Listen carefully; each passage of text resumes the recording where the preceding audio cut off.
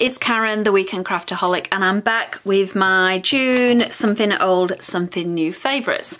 So I'll start as always with something old, and the first one I'm going to talk about is this alpha stamp from Kelly Stamps.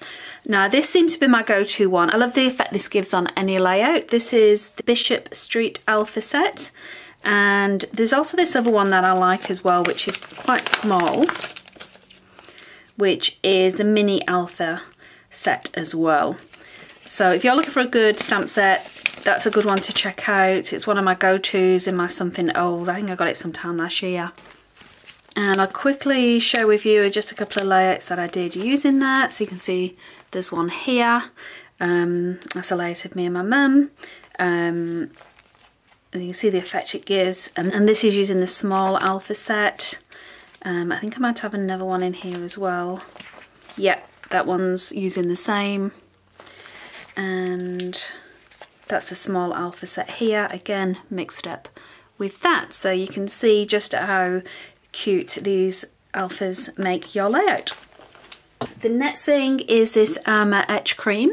Now I think I might do a little YouTube video because it's very quick way of using this is to get etching on your glass. So this is just an example. Hopefully you can see it here. Probably not very well because it's glass, but it just gives an etched effect onto your glass by using this cream. So I've been making lots of things as presents and things, so that's definitely been a favourite in June. The other favourite for June has been my Distress Sprayer, because I've been doing a lot more mixed media layouts.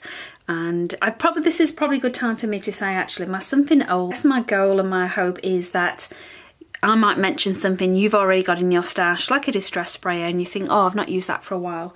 So when I'm going through my something old, hopefully it's something you've already got that you've not used, and it gives you a bit of inspiration to dig it out and use it again.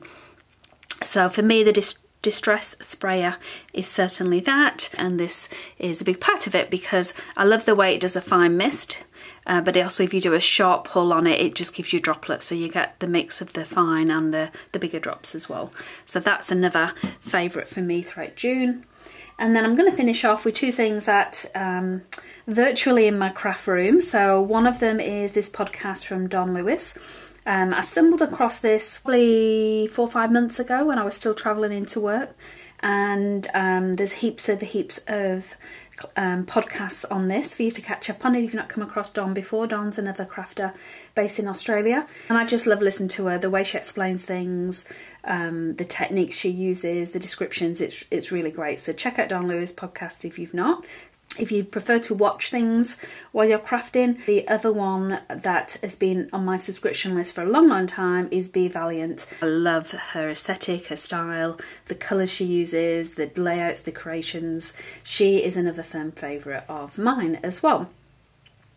So that is a wrap up for my something old. Moving on to something new. These are my Vicki Boutin pigment powders, and I recently did a video on this. If you're a subscriber, you may have seen that pop up. But I am absolutely loving these. I can't get enough of them. They are so versatile. This is why I've probably been using my Distress Sprayer a little bit more as well, because I've been making lots of mixed media stuff and I've been using these and experimenting different ways.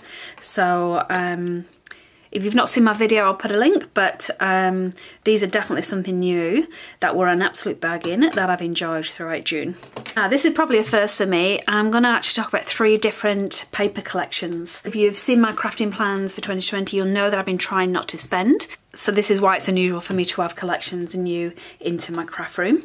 The first one I want to talk about, you can probably guess, is Bloom Street. I'm loving the colours. I've done heaps of projects using this collection, and I've still got loads of the stash left.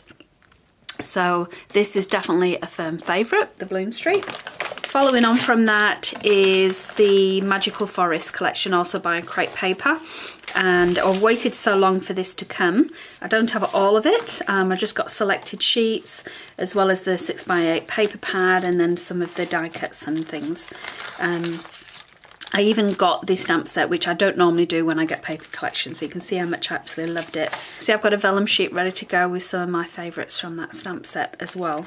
So I just absolutely love this. I love the little bunny. Yeah, everything about it is an absolute favourite for me. Just love creating with beautiful little collections like this. And the last collection I want to talk about was Sweet Story by Maggie Holmes, also crepe paper. Now, I downloaded this from AC Digitals, first time I've ever done that, but I have absolutely made use of it. I feel like I've got in my groove now with digital kits. So I've fussy cut lots of these out. I also managed to do stickers on my Cricut.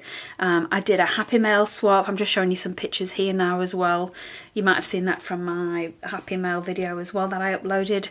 I just love everything about this collection. It is absolutely gorgeous to work with.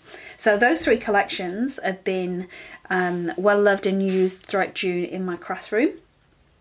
And then for number 5, last one is also a YouTube channel, something new for me. I don't know how I've not discovered it before, but a YouTube channel, Pink Strawberries. Now, obviously I'll put links to everything down below if you've not come across her. She makes gorgeous mini albums. I've been backtracking and watching lots of her older videos, but she just does amazing, like, as I say, mini albums, little library cards, pockets, all kinds of little things that I would never even dream of. And the way she explains them, how she makes them is so straightforward that certainly with my Happy Mail, using the Sweet Story collection, I was inspired by some of her creations, like the coin holder, for example. I followed her tutorial for that. So definitely check her out if you've not come across her.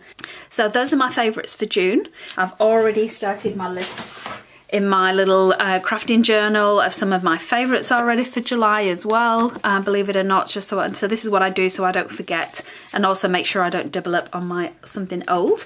But that is it for me for today. So have a great crafting weekend, and I will see you again soon. Thanks for watching.